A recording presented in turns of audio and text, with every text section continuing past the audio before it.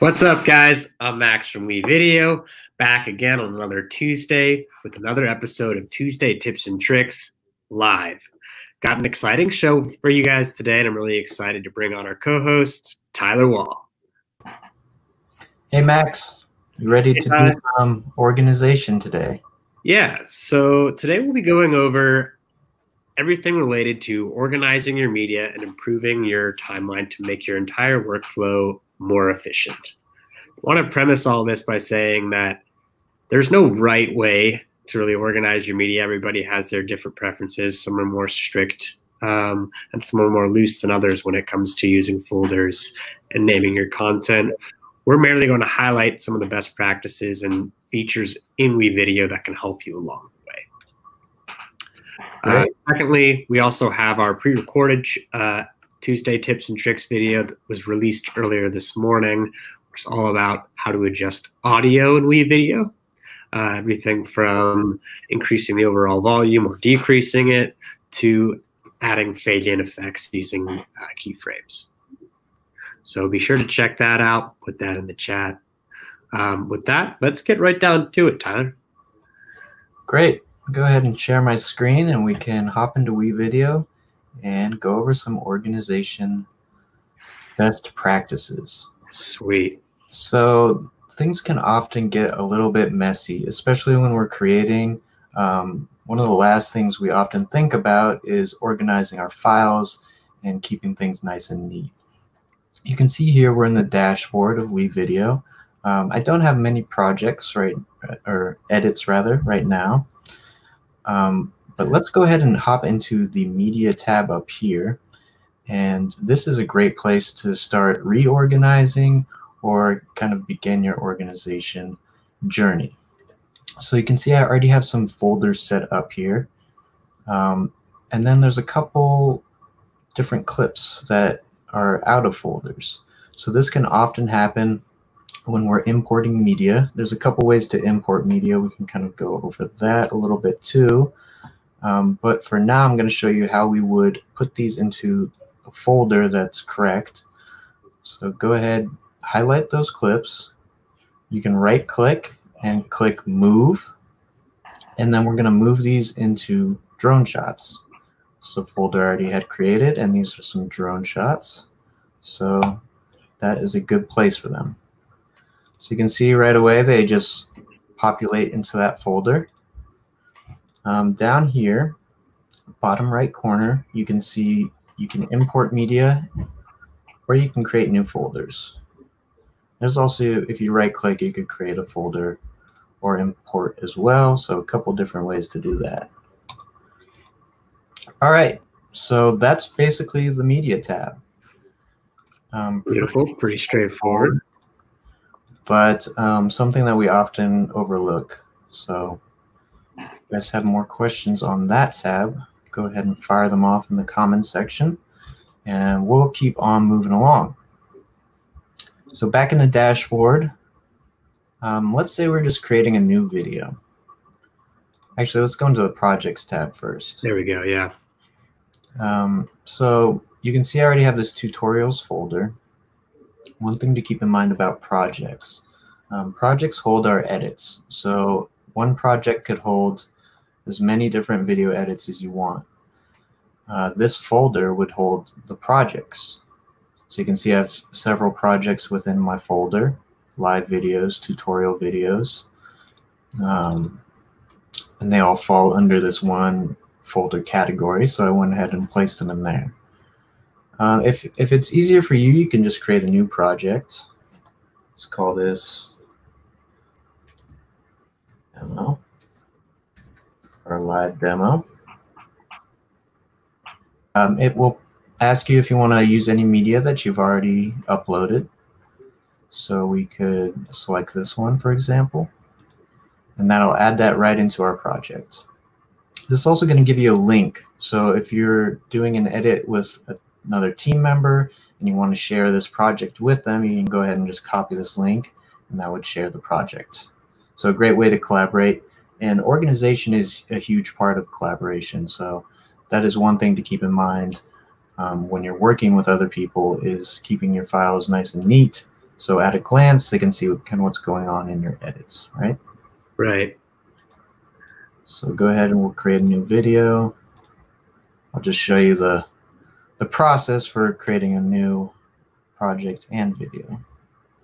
So we would go ahead and grab our different files that we were using, save our video, and that would save directly into our demo project. So yeah, let me take a step back here, Tyler. Now that we're in the timeline, one thing to point out is that you can have as many videos as you want in a project. So you can think of a project as kind of like a project, but basically like a chapter or a book. And then in it, you have more chapters or subsections. So you can have multiple different versions of the same video all within a project. Or if you're teaching class at school, maybe like this is, project, this is the first semester, and you have all the videos of that categorized there. Also, starting to see a couple comments come in. We will be addressing all the questions toward the end after we go through a quick run through right here, but please keep it coming and we'll address all of them right after this. Great. So yeah, now that we're in the timeline, Tyler, let's go over a few of the key features that can help keep people organized once they already got their media and they're actually creating their videos. For sure. All right, I'm gonna head into this project here. You can see I already created, and this one has quite a few different tracks on the left side here. So when you are editing a video and you end up with a lot of different layers, it can oftentimes be confusing as these stack up. So a great way to keep things organized is to just rename your tracks. So you can see here I have camera 1, camera 2, and you can go ahead and just click over into these and rename them whatever you like. Beautiful. And then as far as, you can name different tracks as well as the individual clips. Is that right, Tyler? Yeah, so these clips actually have kind of random names on them right now, but we can go ahead and remember that first step we did. We put these in different folders.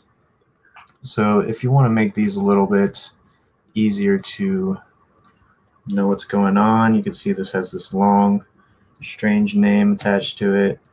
We could just call this selfie 1, save, and you can see that rename the clip up here.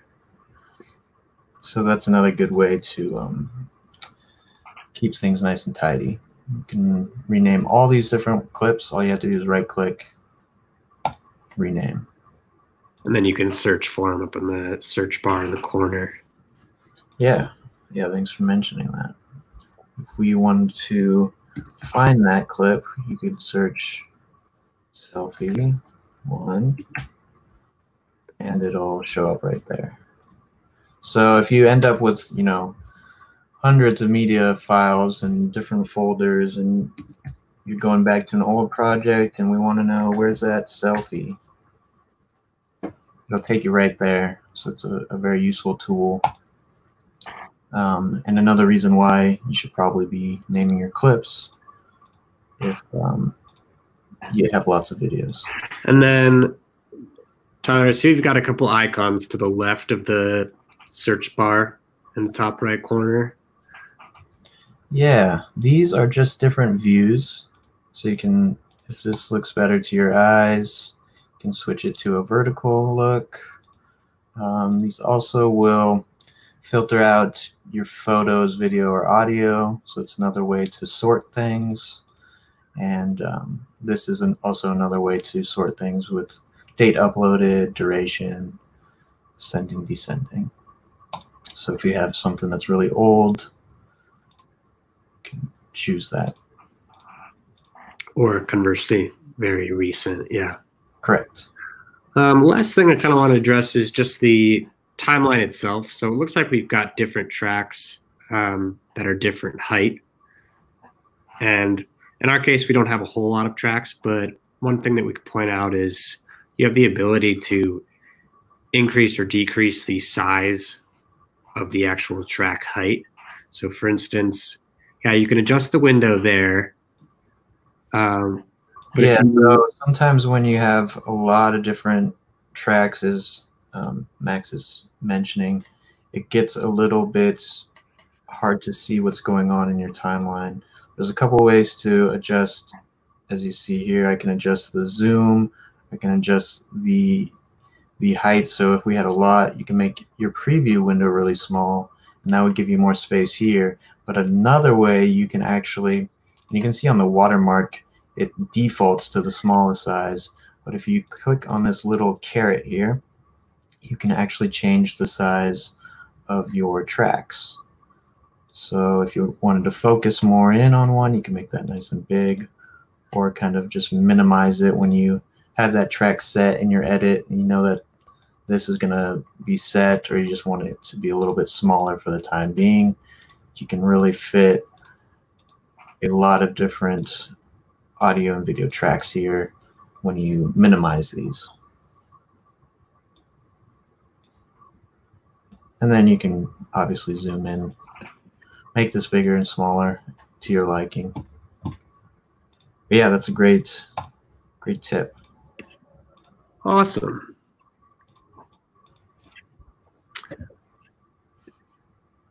I do see we've got a couple video comments coming in, Tyler. Sweet. First one is how to use green screen in WeVideo. All right.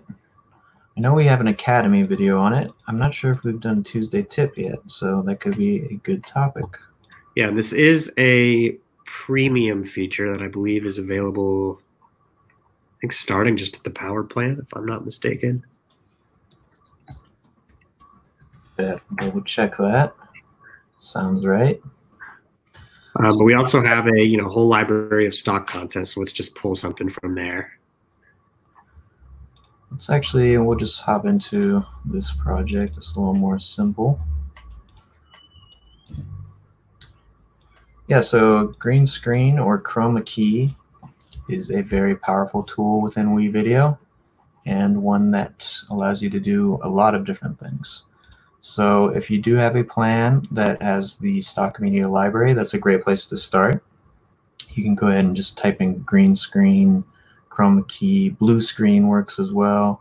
You can even use white background or a black background depending on the clip. And if not, you could totally make a green screen at home, just using a wall that's been painted green, hanging piece of green fabric, as well as a bunch of other options of kind of foldable pop-up stuff. I'm using a green screen right now.